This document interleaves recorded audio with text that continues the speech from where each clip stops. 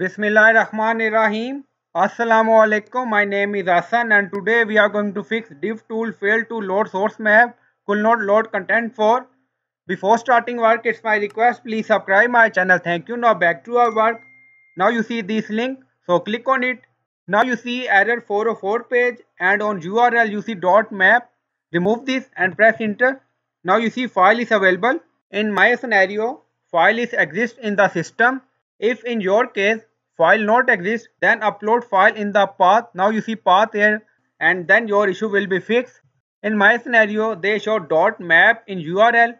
Now go to page again and then you see setting icon. So click on it and then you see preference and scroll down, find sources here. Here you see sources and then disable JavaScript source map and also disable CSS source map. So disable it and cross and then refresh the page again. Now again right click on it and then click on inspect element and now go to console again and now you see warning is removed.